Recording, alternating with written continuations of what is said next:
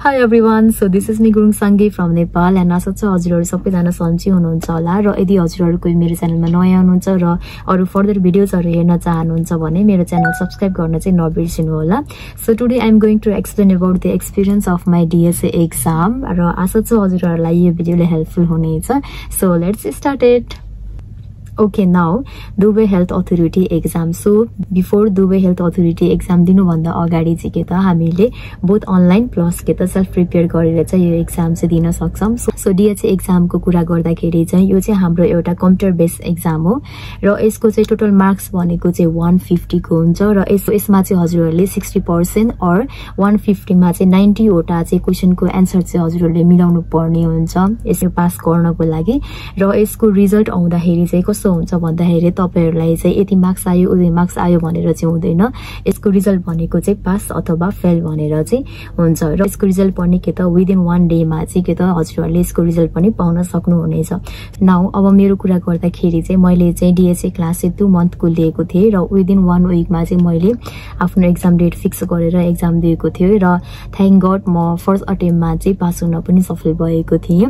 So मेरो DHA exam को experience चाहिँ कस्तो भएको थियो भन्दाखेरि चाहिँ नर्मली हाम्रो DHA क्लासमा चाहिँ के त तपाईको नर्सिङको होल कोर्सहरु चाहिँ फेरि रिभिजन गरेर चाहिँ म्यामले हामीलाई मजाले पढाउनु भएको थियो र अर्को भनेको चाहिँ मलाई नोट्सहरु र पहिलाको क्वेशनहरु पनि म्यामले चाहिँ शेयर गर्नु भएको थियो जसले गर्दा चाहिँ मलाई धेरै नै हेल्पफुल भयो. र मेरो एक्जाम सेन्टर चाहिँ भाटपट्टि नजिकै रहेको फुलबारी समथिङ यस्तै के भयो त्यो भन्दा अलिकति भित्र थियो हैन.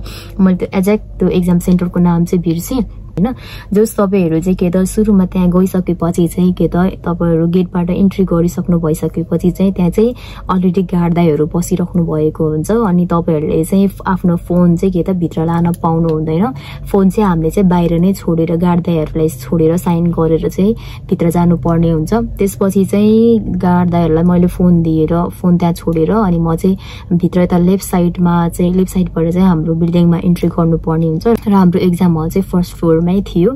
अनि त्यहाँ गइसकेपछि चाहिँ म्यामले चाहिँ मलाई मेरो पासपोर्ट माग्नु भयो र अरु मेरो फर्दर ब्यागहरु अनि अरु कुराहरु चाहिँ के त एउटा लकरमा चाहिँ राख्नलाई मलाई चाबी दिनु भएको थियो हैन. अनि मैले चाहिँ सबै आफ्नो सामानहरु त्यहाँ राखेर चाहिँ ओन्ली के त पासपोर्ट मात्रै लिएर चाहिँ अनि म भित्र एक्जामको लागि चाहिँ रेडी हुँदै थिए र एक्जाम हल भित्र एन्ट्री गर्नु भन्दा अगाडि चाहिँ के त हाम्रो पहिला चाहिँ त्यहाँ चेकिङ हुन्छ है हजुरहरुले अरु केही सामान लिएर आउनु भएको छ कि हैन अथवा केही तपाईहरुसँग छ कि त्यो फेरि सबै फुल चेकअप हुन्छ हैन. अलिकति लामो खालको बौलाहरु लाछ भने पनि अलिकति माथि तानेर चाहिँ देखाउनु पर्ने हुन्छ हैन. मार्क्सहरु लाछ भने मार्क्सहरु खोलेर पनि यो ब्याक साइडमा चाहिँ देखाउनु पर्ने हुन्छ. अनि अर्को भनेको खुट्टामा पनि लङ खालको त्यो अलिकति हुन्छ नि खुट्टाहरु पनि अलिकति कडै चेकिङ हुन्छ भनौं न है त्यहाँ चाहिँ. अनि तपाईहरुको त्यहाँ चेकिङ भइसकेपछि चाहिँ अनि पासपोर्टमा आफ्नो नाम अनि जीमेल आईडीहरु चाहिँ म्यामले सोध्नुहुन्छ र यो सबै चेक भइसकेपछि के त बल्ल तपाई चाहिँ के त एक्जाम हलमा एन्ट्री गर्न सक्नुहुनेछ र त्यहाँ चाहिँ अब लाइनै कम्प्युटरहरु राखेको हुन्छ. तपाईहरुलाई चाहिँ एक ठाउँमा लगेर चाहिँ म्यामले राख्दिनुहुन्छ र एक्जाम स्टार्ट गर्न सक्नुहुन्छ भनेर चाहिँ म्यामहरुले चाहिँ हामीलाई एक्सप्लेन गर्नुहुन्छ हैन.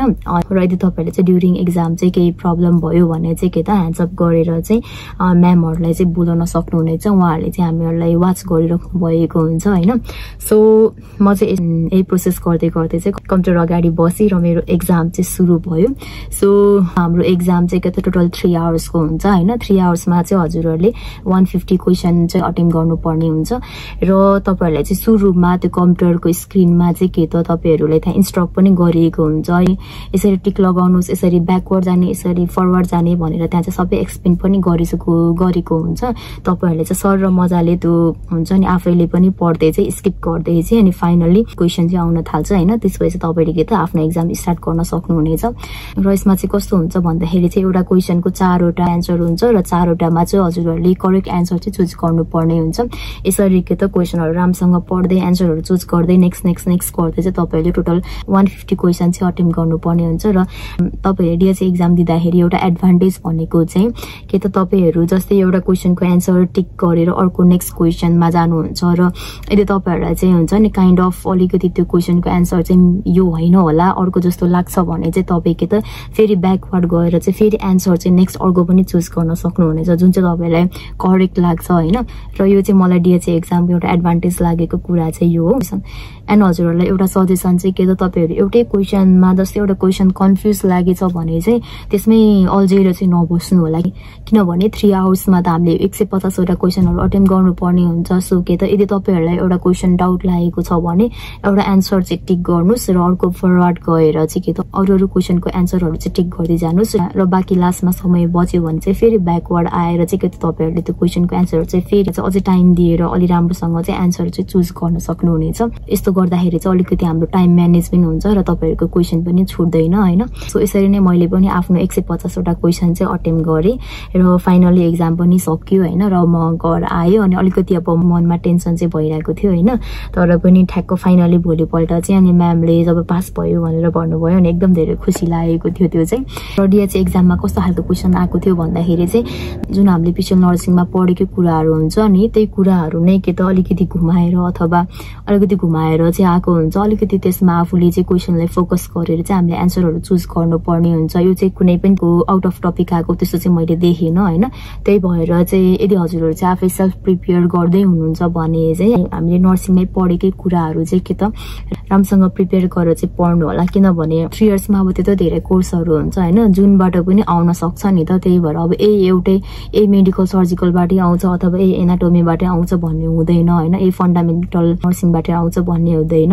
जस्ट ओभरअल जताबाट पनि आउन सक्छ क्वेशनहरु चाहिँ हैन। तर तपाईहरु चाहिँ आफू अगाडि नै फुल प्रिपेयर भएर गयो भने चाहिँ हजुरहरुलाई एकदम इजी हुन्छ हैन। सो मेरो DHA एक्जामको एक्सपिरियन्स चाहिँ यति नै रहेको छ हैन। आई होप हजुरहरुलाई यो भिडियोले हेल्पफुल पनि हुनेछ। सो यदि तपाईहरु चाहिँ कोही DHA एक्जाम दिन जाँदै हुनुहुन्छ भने अल द बेस्ट भन्न चाहन्छु तपाईहरुलाई। So अहिलेसम्म भिडियो हेर्दिनु भएकोमा thank you so much, and if you like my video then don't forget to like, comment, share and subscribe my channel. Thank you everyone, take care, bye bye.